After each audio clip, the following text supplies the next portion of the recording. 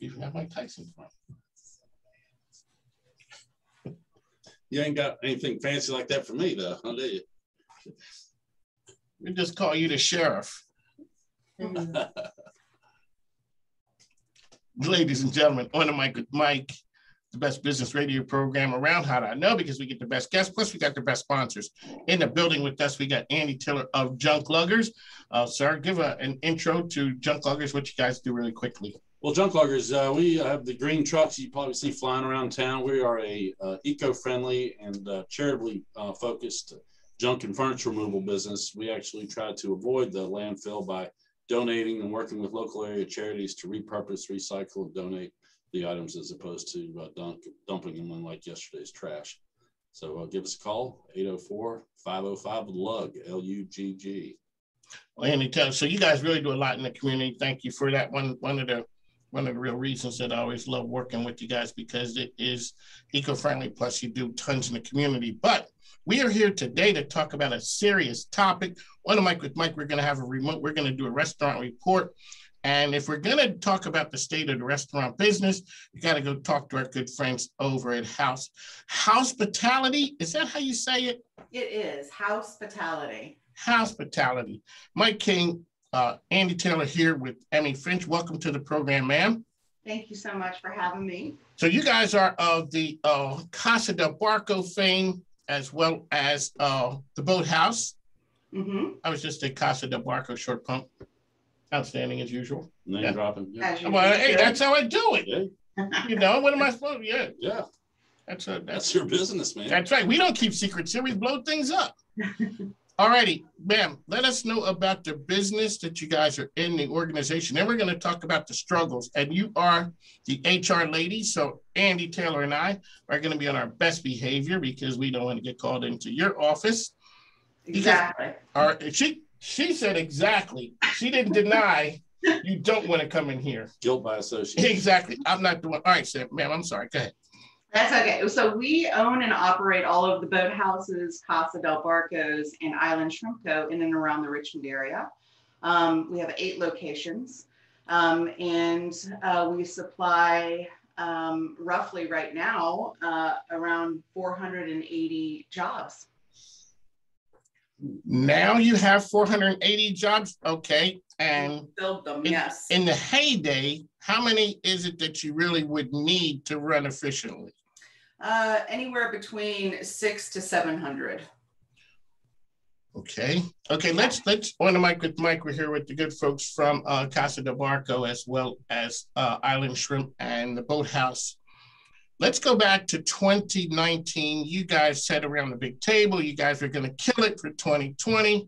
All these big plans, and then Corona showed up. Yep.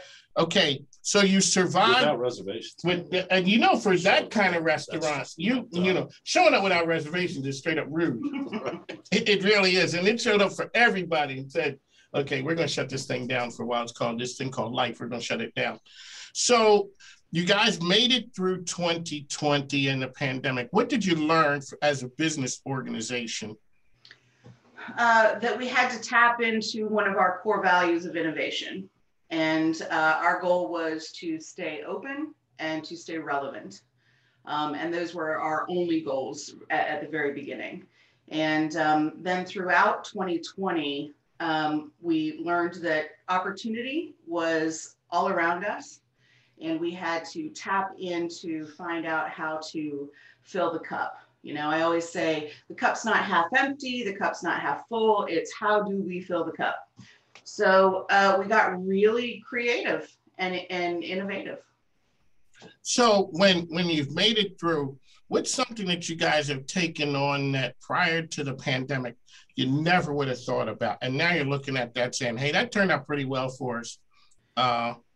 We're going to continue doing it. Yeah, this is an awesome question. So online menu ordering, you know, 3 weeks ago, it was called contactless service. But, you know, now that restrictions have lifted, we are adopting online menu ordering. And this is allowing the guest to order at their fingertips on their smartphones. It is allowing them to pace their own experience in the restaurant. They order when they want. Food arrives, drinks and beverages arrive. You never have to wait for a server to come over and take an order, write it down, go to a computer, put it in, somebody makes it, tech comes out. Now it's just all quick and efficient. You can leave when you're done. You don't have to wait for a check. And we are embracing that style of service, and we are going to continue to make it work. Okay, ma'am, I'm the older generation. Yeah, the gentleman here next to me. That's good. Whatever happened to the old school restaurant experience? You just told me I came into a restaurant, sat down, and I didn't have to deal with anybody. And then I get up and leave, and it's just like, okay, I don't even ever need anybody to say bye to. So here's the thing. Like eating at home, right? Exactly. So here's the thing. We've tailored this online menu service with a team of service professionals that we're paying a professional wage to. And they are going to come over and make sure everyone's having a good time. Okay. So, you're welcomed at the door, you're embraced there, you're sat down, and then a leader, we're calling them captains, they're going to come over to the table, they're going to tell you what kind of experience this is going to be. They're going to answer any questions that you have. There's a button. We got a button on the table. It's called Tab Lead. You got a button. And if you need a captain, you got a question, you want a different style of service, all you got to do is press the button. Oh, it's the best of both. That's the best of both worlds. Best of both worlds. Okay. So now we're here talking about the issue that everyone has, which is talent not showing up to work. Yeah. Okay. Let's talk about that from an industry perspective. So this was that was probably our biggest challenge and hurdle to overcome this year, because we, as a small business, were trying to compete with government assistance, and man, they were handing a lot out, and they are continuing to hand a lot out. And so to compete with that is it was real hard. But we decided that we were going to pay a competitive, livable, sustainable wage to every employee. It's something that our owner, Kevin Healy, has wanted to do for a very long time. And it was coming anyway with the minimum wage hikes. So we decided, again, COVID brought us an opportunity to try something. And so that's what we're doing. Our servers, our captains make anywhere from $20 to $25 an hour. Our bussers make anywhere from $14 to $17 an hour. Nobody makes less than $12 an hour. And by the end of 2022, we want everyone to at least start at 15. So we're getting aggressive with it, and that's how we're finding our people. How does that impact prices? I'm sorry. No, that's what I was just immediately. I thought, well, somebody's going to have to. So yeah, there's the end user paying $22 for the burger. Yeah, like where's the where's the money in the coffers, right? So what we decided that we were going to do, and again, COVID allowed us to do this, was charge a 20% service charge to every bill. Okay. And so we are tapping into that. So with our online menu ordering service, we're charging that 20%, and we're taking that money and we feed it to all of our employees. Now, some people really love what we do because we're awesome, and they tip above and beyond 20%, which you can do through our phone app. And then that money is incentivized and divided between all employees that worked that shift. So if you washed a window at 8 o'clock in the morning on a Tuesday and there was a tip share, you're getting some of it. The dishwasher gets it, the line cook gets it, the host gets it, the server gets it. Okay, now that you guys are known as far as culture goes as being a great place to work and do business, corporate philanthropy and involvement in the community is all in your DNA. Let's talk a little bit about the culture piece. How do you get culture like that? Well, I know one of the ways is what you just said, including everybody in the fund getting paid. Yeah. So the restaurant industry in America in general is an antiquated system, right? It's every man for himself. You show up, you make your $2.13 an hour, you get your tips, and you get the heck out of there, right? And we have decided that that is not what we want to participate in, that we want to be a company of growth, and we want to be a company of hospitality and family. And so we're adopting this European way of running a restaurant, which is that you get paid a sustainable living wage and you're respected. People want to be valued for their time, and part of value is monetary, right? And so if you're paying somebody what they feel their value is, they will stay, and they'll stay for a long time, and that they'll make a career out of it. On the mic with Mike, Andy Taylor here, Junk Luggers. We have Henry Finch of Housepitality. That's a cool name too. So you guys are known for Casa de Barcos as well as the Boathouse franchise in the area. We have to go away for a moment, pay some bills, but you guys are going to be part of our restaurant report, where we're gonna bring the best and the brightest together to talk about best practices, and that will air here on ESPN Richmond. And more about that to come, but we got to go away and pay bills. So, man, we'll be back shortly, and we'll talk more about your fine organization. We'll be back just a moment.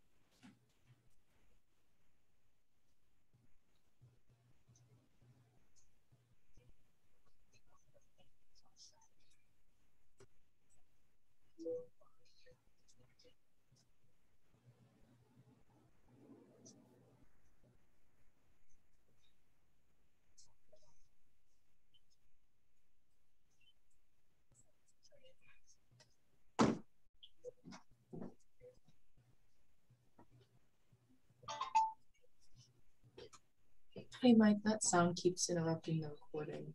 What is that? Your phone? Is that your phone? Is your phone making noise? No. I don't know who it could be. I don't know whose phone that could be. Mine's on vibrate. Yeah, I don't know whose phone that could be making noise. Does yours go off? You have your silence? Yep, then it's yours. Thanks, Kim. Appreciate it. No problem. No, you don't. Turn that shit off. What do you think this is? I'm wondering about this whole restaurant thing.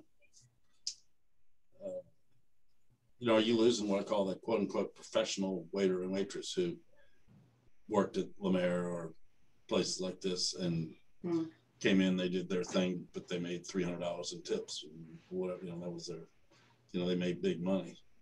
Obviously, you now gotten rid of that guy and you're sort of bringing it up in the middle. Now you have sort of the people that are, they're not the black tie skilled. It makes it hard. But she's right. That's the way it's done in Europe, though. Yeah. There's no tipping. Like when we first moved there, it was crazy. Like when everybody would just sit at the big common table. That was one of the hard things to get used to. Like America, we're just used to, this is my table, how dare you? And people just sat down, and like the non-tipping thing and all that, it's just expected. Yeah. So I wonder if people like the 20%, or should just make your prices 20% higher so you don't have the extra charges. I learned the hard way about the whole the 20% when we were downtown, and it was 4 of us, and we were like, okay.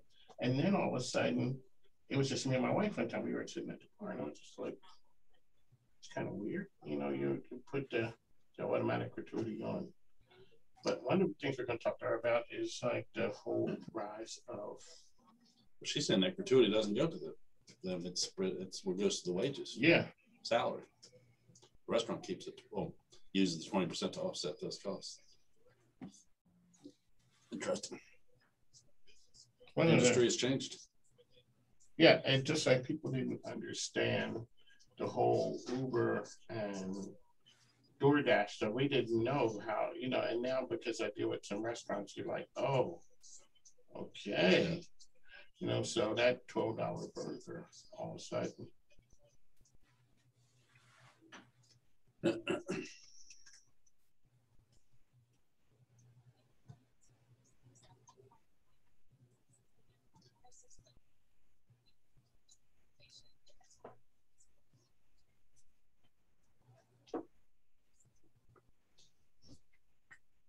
I hadn't heard my commercial yet. You're in the. It's just like you're in the next hour. See, oh, it's the second hour. Gotcha. See, you came earlier. Should have had you come. Should have had you come during the second hour. I do as I'm told. Well, Here we go. Exactly. Ladies and gentlemen, weather today: overcast, a stray shower of thunderstorms is possible. 83 is the high. Winds out of the south-southeast, 5 to 10 miles an hour. Humidity 59%. 6 out of 10 is the index. And the sunset will be today at 8:25. If you need hotel space, make sure you go check them out. That is Cena Hospitality, as well as for event space. On the mic with Mike, back with Emmy from Housepitality. We wanted to touch on the idea of, as the end user, we didn't understand the whole Uber Eats and DoorDash, what that really did to the restaurant industry. We know that we contacted them and it showed up and it was more expensive, only because I dealt with restaurateurs that I kind of get an understanding of that business, how hard that can be on the restaurants. Can you touch on that and inform our listeners? Sure. Well, first of all, just to be super clear, when restaurants use Uber and DoorDash, the dividends from that are minimal. You're not making a lot of money on that. Uber and DoorDash are making a lot of money, but and we didn't know that as the end user. Yeah, and most people don't. Most people think that if you own a restaurant, oh my gosh, you're rich and you have all this money, but that's not the case at all. I think the average in America is like a 6% return, which is not, a huge amount of money. So, to compete with that is, again, part of being relevant and staying open. And, as restaurants, you're almost forced to use those avenues of Uber and DoorDash so that you are relevant, so that you do have a menu online that can be delivered to somebody at home. On the mic with Mike, ESPN Richmond, we bring you the best and the brightest. That's what we do here. So how give us the sales pitch for Casa de Barco, the Boathouse, and Island Shrimp? So one of my favorite things to say is that we are locally owned and operated. And, that's where our heart beats in our community. And it's important to be active in the community and give back to the community and employ people from the community. So that's the first thing. Second, our food is just amazing. And we send our concept chefs all over the world to bring back ideas and flavors that we then make our own. And it's a great experience. Each one is different. Each one has its own vibe. And you should come on in and try it, and try this new online ordering system. I think you're going to like it. Give it a chance. It's like Amazon. When you get on Amazon for the first time, you're like, what the heck is this? And then after a while, you're like, oh my God, it's Amazon. It's still amazing. I know. So I had a friend who, he didn't take his kids to the store because he said every time he took them, they just hit him up and, they're just begging for stuff. And all he did was Amazon. And I guess this might have been in 2008 or so. And me and my wife thought that was just like cruel and unusual punishment because we had to take our kids. That's what you did in the 80s. You take your kids and, you read on the riot act walking in, and hopefully it worked. And so, my wife never got into it until she got into it. Now the Amazon stuff is showing up every day. I'm like, and it's just like she goes and gets everything at Amazon. The idea of that coming to your house and things being delivered immediately. So we're going to give the online ordering a try. We're going to go and we're going to hit the button if we want some attention. See, Andy Taylor, he likes attention. That's why he has lime green trucks for, junk luggers, because he likes to be noticed. So when he comes, he's going to hit the button and say, I like the attention, because like we're saying, we want that old school. Yeah. That's one of the reasons I dine out, is to get that experience. You don't get it at home? No. I don't get it at home either. So that's, yeah, exactly. No. Yeah. I'm So a yes dear. I'm a yes dear guy. Yes. we are in business to be of service, right? That's our industry. Our industry is service. So, and one of our sayings in our company is say yes to the guest, right? So there are going to be times and situations and people that love what we do, and there are going to be people that want something a little different. And our job is to find a way to give you service. Our job is to find a way to say yes to the guest. All right. How about catering? You guys do catering? So we are working on catering, but yes, we have catering menus, and the governor recently lifted all of the restrictions for events. So we are getting back into that, and man, people are coming out. They want those life events. They want to get married. They want office parties. They want get-togethers, and so we are, hiring, massive hiring going on right now at all locations to beef that up so that we can provide a service. So let's talk a little about the live events. What size so you guys have multiple locations. Give our listeners an idea where your locations are located. And then we'll talk a little bit about the live events because as you said, people have been on lockdown for a year. And I guess you better get to you guys quick because the event dates are being tied up. They're taken. Yeah, people are calling left and right, and we're booking up as much as we can for the staff that we have. And again, we're missing, a couple hundred people. So if you're looking for a job, we pay well, and we're a great company to work for. So please come on in. But we have locations all over Richmond. So we have all of our boat houses, with the exception of Short Pump, are on the water. We have one in Hopewell. We have one on the reservoir in Chesterfield, and then we have one on the James River at Rockets Landing. We have 3 casas in Chesterfield Town Center, Short Pump, and then one on the Canal Walk, also on the water. Interesting, because you were talking a little bit before about where Housepitality came from. So we are a boat house, and casa is a house, and Casa del Barco means the boat house in Spanish. So that's where, yep. I'm from Philly. I'm not cultured like that. I'm sorry. Okay. Yeah. Okay, so let me ask you, when restaurant groups they look at expanding, how do you pick the location, the next place to go to? See, that's one of the benefits of having your own radio show. All the questions you ever wanted to know, you just ask experts.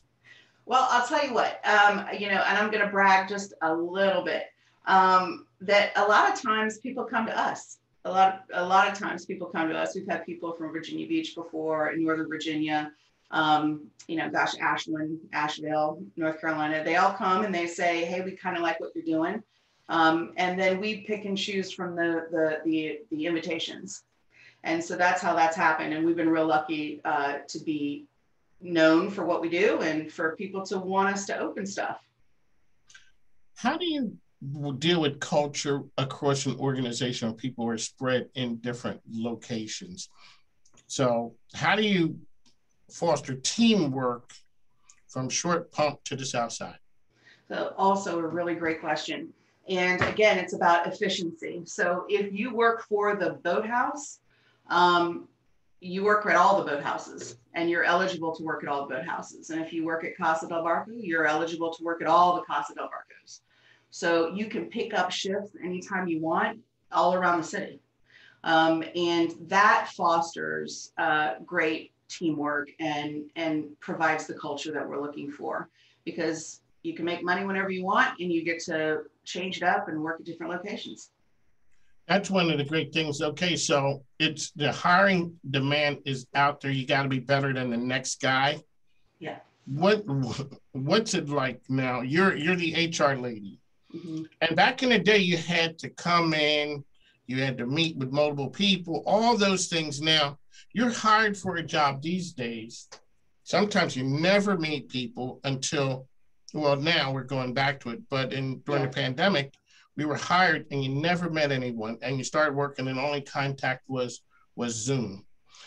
Can you talk a little about that, as well as opportunities for advancement with you guys that possibly some others don't have? Yeah. So if you go to growwiththefam.com, www.growwiththefam.com, you can fill out an application, and then you will get a phone interview first, and we do some vetting that way. And then the third platform is that we send you into a store, the store location that you want to be at, and your general manager will interview with you in person. And we did not change that. That did not change through the pandemic, because we believe that it is important to meet the person in person that's going to be working with you. So we did not change that. On the mic with Mike, how can folks find you once again? How can folks find you?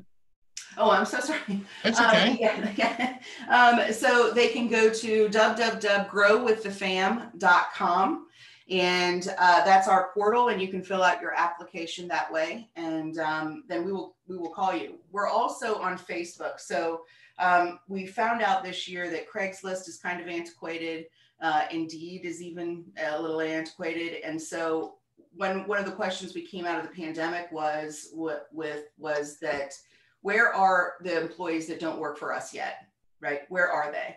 And they are like everybody else, they're on social media, right? They've been on social media for a year on their couch, right? So we kind of attacked social media, and we just said, we're going to put a lot of our focused energy on Facebook ads and Instagram, and find our kids that way. All righty. I'd like to thank you for coming on the program. Again, happy that you guys are coming on board with the restaurant report, because you guys have valued information. Your reputation is outstanding in the marketplace and in the community. I'd like to thank you once again, all the folks down there at Housepitality. Thank you. On the mic with Mike. We'll be back. We'll talk to you guys soon. Thanks now. Thank you. All right, take care. On the mic with Mike.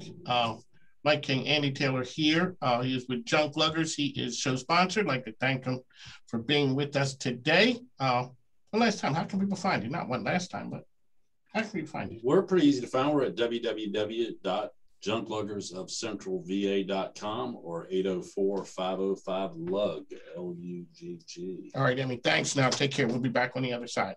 Thank you. Thank you.